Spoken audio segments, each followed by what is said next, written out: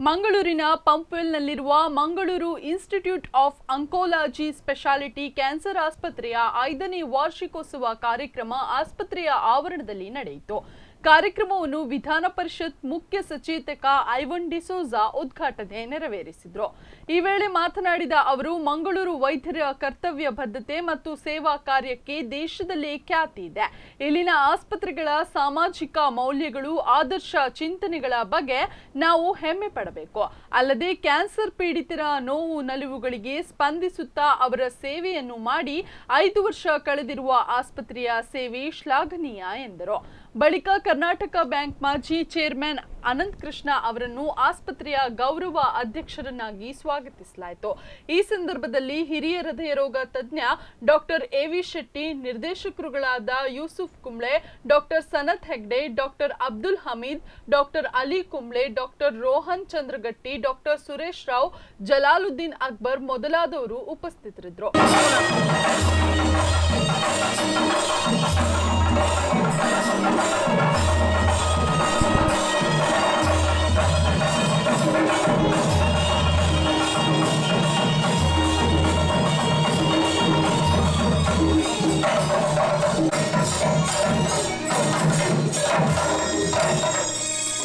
ಮಂಡಳಿಯ ಸದಸ್ಯರಿಗೆ, ಆತ್ಮೀಯ ಬಂಧುಗಳೇ, ಅನೇಕ ಚಿಂತನೆ ಇಟ್ಕೊಂಡು ಈ ಒಂದು ಆಂಕಾಲಜಿ ಆಸ್ಪತ್ರೆಯ ಒಳಗೆ ಹೋದರೆ ನಂತರ ಅವನು ಹೊರಗೆ ಬರುವಂಥ ಸಂದರ್ಭದಲ್ಲಿ ನಾನು ಎಲ್ಲಿಯಾದರೂ ಅಮ್ಮ ಈರು ಎಂಚ ಉಲ್ಲರೆ, ಈರು ಎಂಚ ಹುಷಾರಾಯರ ಅಂತ ಕೇಳಿದರೆ ಅದಕ್ಕೆ ಬರುವಂಥ ವ್ಯಾಖ್ಯಾನ ಮತ್ತು ಅಲ್ಲಿ ಬರುವಂಥ ಸಂತೋಷ ಬಹುಶಃ ನಾನು 5 ವರ್ಷದ ನೆನಪಿನಲ್ಲಿ ಅದನ್ನು ಇಡಲಿಕ್ಕೆ ಬಯಸ್ತೇನೆ. ನಾನು ಅನೇಕ ಮಂದಿ ಈ ಆಸ್ಪತ್ರೆಯಿಂದ ಚಿಕಿತ್ಸೆ ಪಡೆದವರ ನೋವು ನಲಿವನ್ನು ಕಂಡಿದ್ದೇನೆ, ಕೇಳಿದ್ದೇನೆ. ಏನಾದರೂ ತಪ್ಪಾದರೆ ಕ್ಷಮಿಸಬೇಕಂತ ಕೇಳಿಕೊಳ್ತೇನೆ. ಈಗ ಮಂಗಳೂರು ಕ್ಯಾನ್ಸರ್ ಆಸ್ಪತ್ರೆ ಸ್ಥಾಪನೆಯಾಗಿ 5 ವರ್ಷ ಆಗಿದೆ. ಮೊದಲನೇದಾಗಿ ಮಂಗಳೂರಿಗೆ ಇಂಥ ಕ್ಯಾನ್ಸರ್ ಹಾಸ್ಪಿಟಲ್ ಇರುವ ಅಥವಾ ಸ್ಥಾಪನೆ ಮಾಡುವ ಅಗತ್ಯ ಇದೆಯಾ ಇಲ್ಲ ಅಂಥೇಳಿ ನಾವು ಯೋಚನೆ ಮಾಡಿದ್ವಿ. ನಾನು ಫಸ್ಟ್ KMC ಮಣಿಪಾಲಲ್ಲಿದ್ದೆ.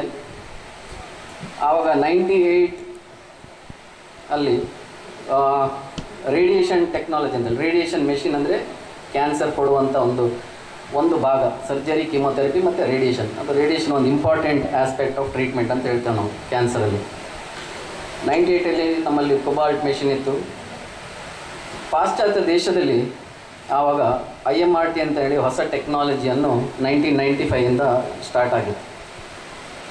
ಅದೊಂದು ಮೆಡಿಕಲ್ ಟೆಕ್ನಾಲಜಿಯಲ್ಲಿ ಬ್ರೇಕ್ ಥ್ರೂ ಅಂತ ಹೇಳ್ತೇವೆ.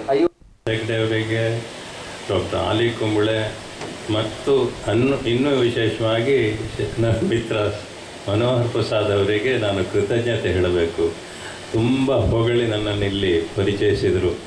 ಒಂದು ಮನುಷ್ಯನನ್ನು ಅವರ ಹಿಂದೆ ಹೊಗಳಬೇಕಂತೆ, ಎದುರು ಹೊಗಳಿದರೆ ಸ್ವಲ್ಪ ಎಂಬಾರಸ್ಮೆಂಟ್ ಅಂತ ಹೇಳಿ ಹಾಗೆ ಆಗ್ತದೆ. ಆದರೆ ಹೆಂಡತಿ ಮುಂದೆ ಹೊಗಳಿದರೆ ಒಳ್ಳೆಯದಂತೆ. ಇವರು ಮಾತಾಡಲಿಕ್ಕೆ ಶುರು ಮಾಡುವಾಗ ನನ್ನ ಹೆಂಡತಿ ಇಲ್ಲಿ ಬಂದಳು. ಹಾಗಾಗಿ ಇದು ಒಳ್ಳೆಯ ಕೆಲಸ ಆಗಿದೆ ಅಂತ ಹೇಳಿ ನಾನು ತಿಳ್ಕೊಂಡಿದ್ದೇನೆ. ಏನೇ ಇರಲಿ, 45 ವರ್ಷಗಳ ಸುದೀರ್ಘ ಸೇವೆಯ ನಂತರ ಬ್ಯಾಂಕಿನಲ್ಲಿ ನಾನು